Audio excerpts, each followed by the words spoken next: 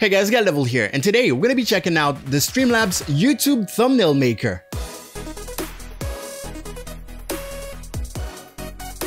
So Streamlabs recently added a YouTube thumbnail maker, and that sounded interesting. So in this video, I'm going to be testing it out for the first time. We're going to discover it together. Now, I'm going to burst your bubble all in the beginning because the YouTube thumbnail maker is actually a Prime feature. That means that you need to have Streamlabs Prime in order to be able to use it. So technically it is not free, but depending on what you're going to see today, I'm going to show you how it works and all the templates that are available. You will be able to determine if it's worth the Prime subscription or not, on top of course, all the other advantages of Streamlabs Prime. Anyways, right before we start, a message from our sponsor. This portion of the video is sponsored by Owned. Owned is your one-stop shop for anything customizable that a YouTuber or live streamer will need. You want a dope fully animated overlay pack? They got you. Some of the packs even include PSD files that you can really customize to your liking. You want separate assets such as offline images, webcam overlays, stinger transitions, alert designs, and alert sounds? They got you. You want to create custom emotes? Spend 2 minutes making a character that looks like you and then let Owned generate the rest. I told you, they got you. You want to create sub badges? They got you with their custom sub badge maker. Oh, what? You don't want to make anything? That's fine. They also have pre-mades that you can select from. You want custom graphics for your Twitch channel points and rewards? They got you. You want bid badges? They got you. You want to make a dope profile picture? They got an avatar maker and a gaming logo maker. You want to make a channel trailer or a custom YouTube intro? They have a channel trailer maker. No need for editing at all. Oh, so you want a YouTube banner too? They got you. There's a lot of other things that they do, but I'll let you figure it out by going to own.gg/GaelLevel. That is own3d.gg/GaelLevel. Okay, so let's check it out. Now, if you go to streamlabs.com and you log in with your channel, I'm actually logged in with my Twitch channel because that's the account where I have Streamlabs Prime. And at the bottom here, you will see under Prime, everything that is like golden, yellowish, it will say YouTube thumbnails. You click on this and it brings you to this page where you can see all the templates that they already have. Now, I've counted those already and it appears to have about 49 templates for now. So hopefully you can find something that fits your channel style, but I haven't checked out the customize button yet, so let's pick this one, which I think looks pretty cool, and let's click customize. Okay, so it brings you here where you can, okay, this is select background, you can edit the background, and then the gray part is basically the background placeholder. I'm guessing you can just click here and add your own image. But let's upload something. Let's click on drag and drop upload. And let's find a picture, for example. Okay, as I always say, if you're a YouTube content creator, you should have like an album of just pictures of you with reactions, different poses, so that you can always have something to go to make YouTube thumbnails. What I usually do is at the end of recording my videos, I will pose for the thumbnail and then use a screenshot of that to make my YouTube thumbnail. But I do them in Photoshop. So let's check out this image, which is pretty huge. It's like 2 megapixels. I usually like having my face and then an image, but in this case, you can only, apparently you can only place one image. So we'll see what it is like. Of course, the bigger your image file, the longer it'll take to upload. Boom, file's uploaded. Let's just click on it and click select. Okay, so the placement is definitely not great. Let me click and drag. Apparently I can move stuff. Nope. Oh, I can select stuff and then move them. It's not letting me. Okay, you can click edit background. There you go. Now you can move it around. All right, that's cool. Can I scale it? Let's click on effects. No. Add element, predefined image. So you can add more images. Oh, there's already a predefined image. Okay, let's untick edit background. So we put it here. Put this like that. Okay, effect. What is that? Okay, so that's the overall color correction filter pretty much. All right. Like that purple. So with elements, there's predefined image. What can I do with this? You can move this around. I'm guessing it's gonna be stacking like a layer. Let's say I want to delete this image. Just click here. Okay. And then you have a list of elements that you can add, including emojis. Okay, that's interesting. Emojis are something that a lot of YouTubers will use. So it's kind of cool to have a list of emojis. Now, apparently you don't have access to all emojis, but you can always download a PNG from an emoji from Google and then add it as an image. Let's keep that and let's see what else do we have. We have icons. Let's see what type of icons do we have. Amazon.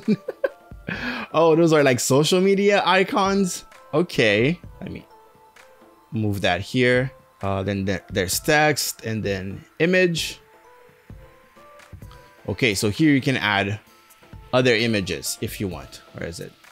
Here, and then you can scale those other images. So this is going to be different from your background image. What happens if I hold Alt or Shift? Oh, I can skew it. Okay, that's pretty cool. If I hold Alt, that was Shift. Alt lets you stretch it. Shift makes you skew it, which is weird because on Streamlabs OBS, Alt actually lets you crop it. I'm guessing this is rotate. Yes, it is. Okay, so you do have a lot of freedom.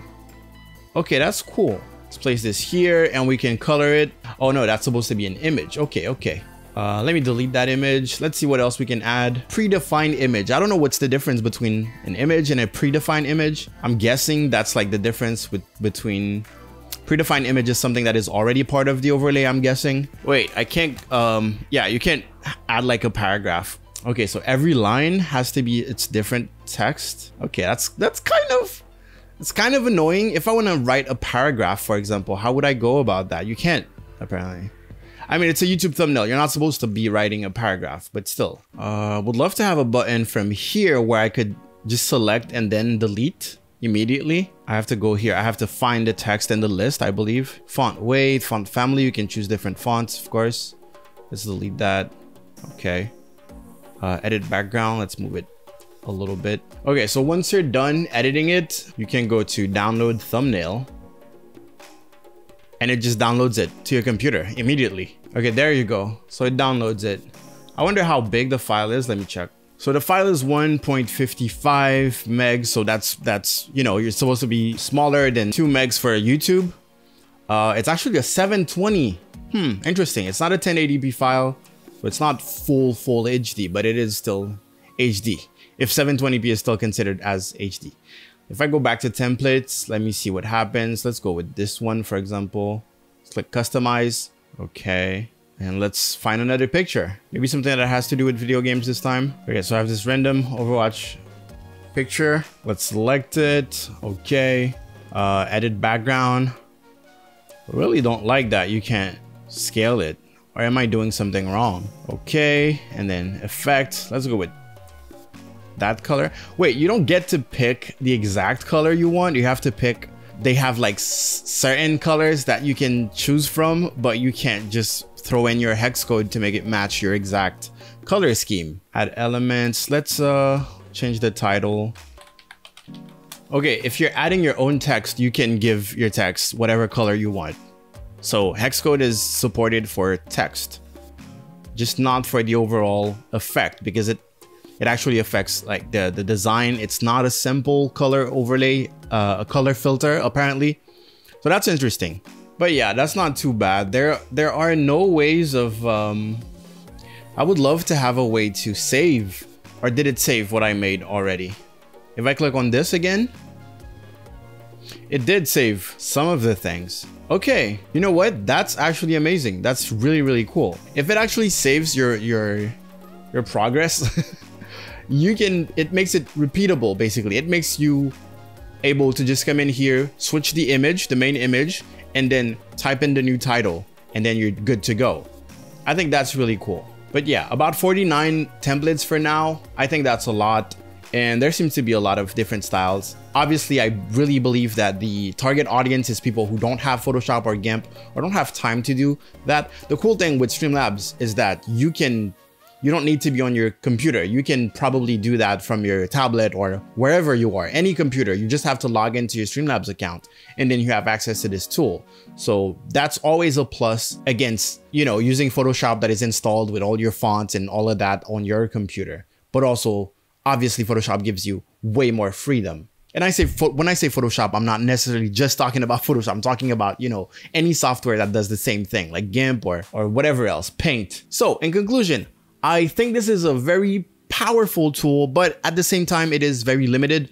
Of course, it's a web-based program that allows you to edit images. But if you are a Twitch streamer, you're most likely already using Streamlabs. But you can also use this to make thumbnails for your VODs, your Twitch VODs, because that's a possibility. You just go to your video producer and edit your VOD. It will allow you to upload a template. So that template will actually match the Twitch format and also the YouTube format. If they stay true to their to their history, they probably will be adding more and more to the gallery. So it's always cool to have like a growing gallery of templates that you can use. I love the fact that it remembers some of your edits so that all you have to do when you come back is just switch the image, switch the title, and then you're good to go. It will obviously feel a little more clunky than an editing software, especially if you're very familiar already with editing softwares. But if you have no experience whatsoever, this is also one of those, hey, there's no excuses, because you can use this to make your thumbnails. You can use this to,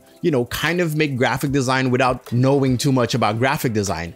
There are some alternatives. I think Adobe Spark would be a good alternative if you don't have the money. Adobe Spark has a lot of templates that are completely free that you can use on mobile as well as on desktop. But it's cool to see that, Streamlabs is working to make an all-in-one platform, really, even though that option is Prime. So I'm gonna ask you guys, do you think that is an option that is added to all the features that Prime is offering?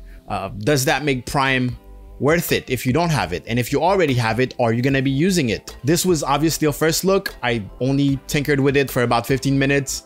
So I probably do not have all the details, but overall the experience is pretty positive. I always like to do those web-based graphic design style stuff because it really gets rid of the excuse of, oh, I don't have Photoshop so I can't do it. You absolutely can now. So again, let me know what you think in the comment section below. If you are looking for some dope overlays that are mostly free and then the rest is very affordable, go to gumroad.com/gallevel. Those are overlays made by me to also get rid of the excuse that I don't have any money so my Twitch channel can't look good. They absolutely can, because most of the overlays are free there. Follow me on social media, on Instagram, Twitter, and all of that. And I will see you guys next time. Thank you so much for watching my video. I will see you guys later. Go out there, make me proud, get level, out.